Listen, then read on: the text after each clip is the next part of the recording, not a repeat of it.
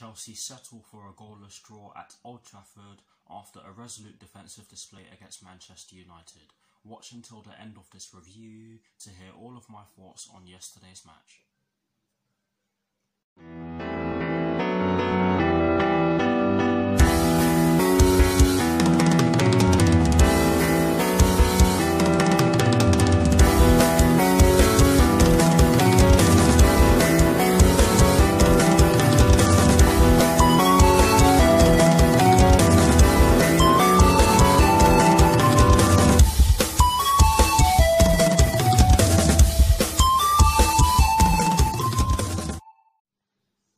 Hello people, welcome to my channel, welcome to another video. This is my review of the game which took place yesterday evening at Old Trafford in the Premier League between Manchester United and Chelsea, which ended in a 0-0 draw. So what I'm going to do for you guys in terms of this review is that firstly, I'll be giving you guys the lineup that Frank Lampard fielded at the start of the match.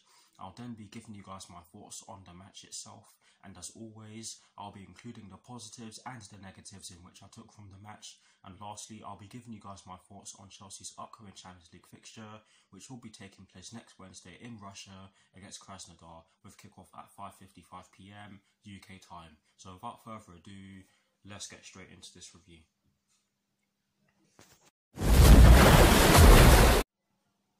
So kicking things off with the lineup that Frank Lampard fielded at the start of yesterday's match against Manchester United, and as always, starting off with the formation he chose.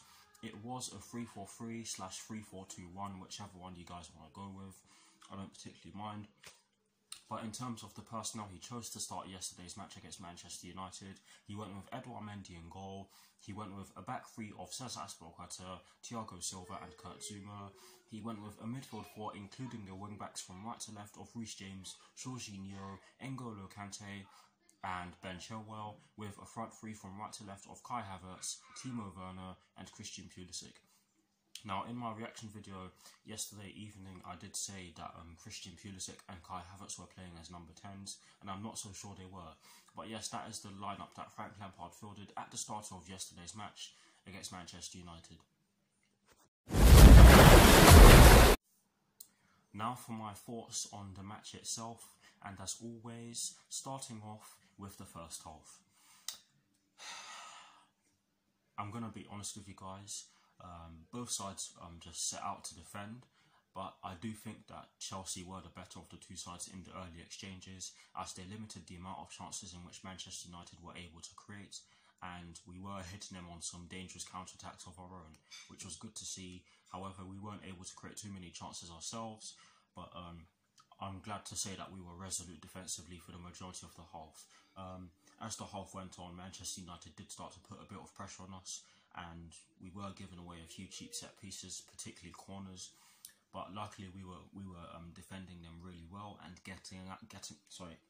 luckily we were defending them really well and getting the ball out of the danger area with relative ease, I must say.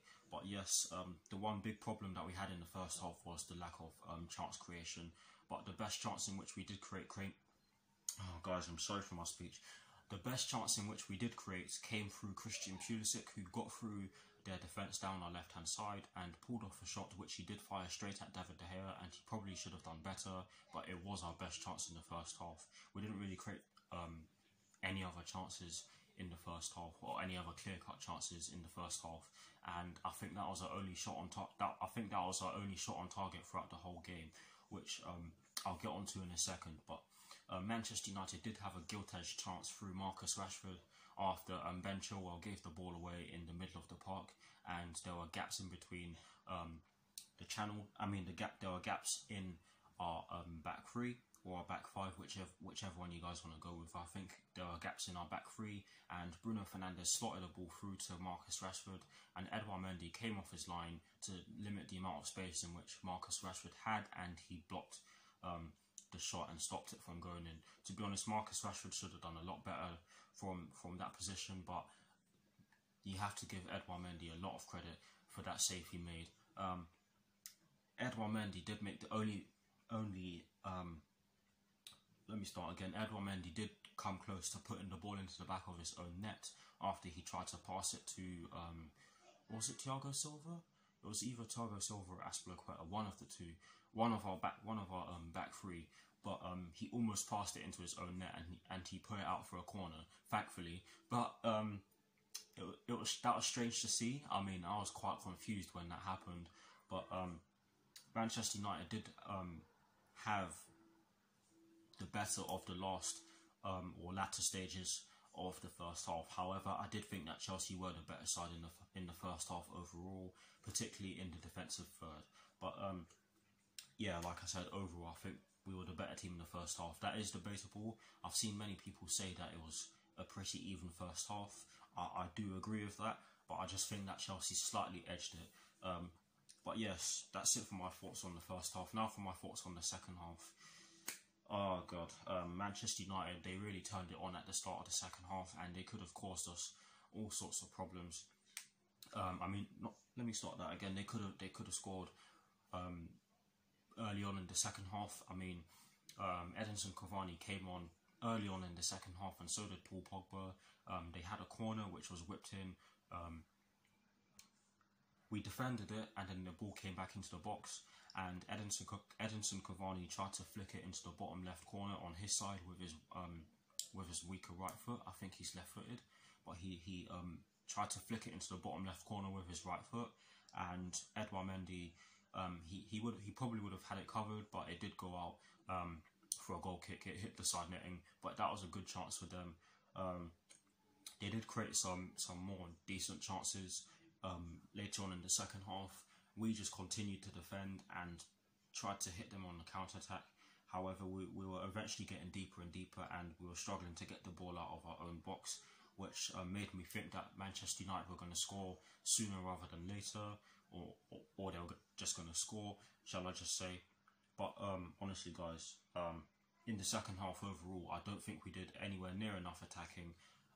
We could have done so much more offensively in the second half. However, defensively we were resolute, and I'm happy to say that. And I think that Frank Lampard played. I think Frank Lampard set up in the way he did to stop Manchester United from getting through, and you have to give him credit for doing so. However, you have to question why he chose to limit the amount of. Honestly, guys, I'm so frustrated because we could have done so much more, and I felt as though Manchester United were there for the taking. I don't know about you guys, but I felt as though they were definitely taking. But you have to give them credit as well. But honestly, guys, we could have, if not should have, done more against this Manchester United team. Especially when you consider the fact that we were particularly slow on the ball in the attacking third in the second half of yesterday's match. I felt as though we could have had more chances to get into the box and pull off shots if we were quicker on the ball in the final third, because that was one thing that I felt we lacked yesterday. But overall, Manchester United did give us quite a few problems. Marcus Rashford did have another glorious chance in the second half from outside the box, and Edouard Mendy did pull off a world-class save, and that's exactly why he was brought in. But other than that, they didn't really create too much. Thiago Silva, for me, had a great game. I think our whole back five had a great game.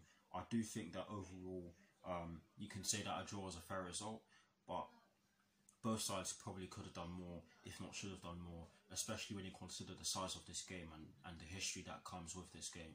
But yes, overall, draw is a fair result in my opinion, but I would have liked to see us do more from an offensive point of view. But now for the positives and the negatives in which I took from yesterday's match. I've kind of touched on the only positive in which I took from yesterday's match, and that is the fact that it was an excellent defensive performance from us. I think everyone in our back five or back three had a good game. I think Thiago Silva was the best player on the pitch. Reece James also had a really good game. I think those two were the best players on the pitch in my opinion. Reece James did really well against Daniel James. He didn't really give him too much space, which was great to see. But yes, it was an excellent defensive performance, and that is the only positive in which I took from yesterday's match. there are two negatives in which I took from yesterday's match, and the first negative in which I took from yesterday's match is the fact that we were not able to create too many chances. And like I've said already, that is due to the fact that we were pretty slow in the final third, especially in the second half. That is credit to Manchester United, though. I thought Harry Maguire and Victor Lindelof had very good games, and you have to give them credit because, especially Maguire, by the way, he's been under a lot of scrutiny recently, and he put in a good performance in my opinion. But yeah, we weren't able to create too many chances, and I felt as though we could have moved the ball a lot quicker. We could have had more runners from midfield, or just more runners in general. But yeah, we weren't able to create too many chances. And the second negative in which I took from yesterday's match is the fact that we lacked drive in the middle of the park, and that is exactly why I wanted Mateo Kovacic to start, because he can provide that. But a draw's a draw. If you can't win a game, then don't lose it, which is exactly what we did. But we need to start winning games very soon, because this will put pressure on Frank Lampard. If Frank Lampard doesn't get wins very soon in the Premier League or in general, then it will put pressure on him, and we don't want that to happen as Chelsea fans. But yes, that is it for the positives and the negatives in which I took from yesterday's match, and that is it for the that is it for my thoughts on the match itself. Sorry guys, I'm really frustrated, but please do let me know what your thoughts on the match are in the comment section below, and as always guys, I will do my very best to respond.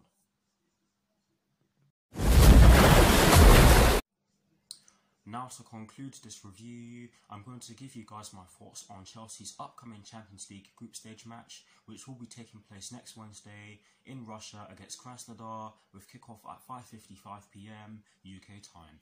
Honestly guys, we should be winning. This will not be an easy game though, because of course no Champions League game is easy.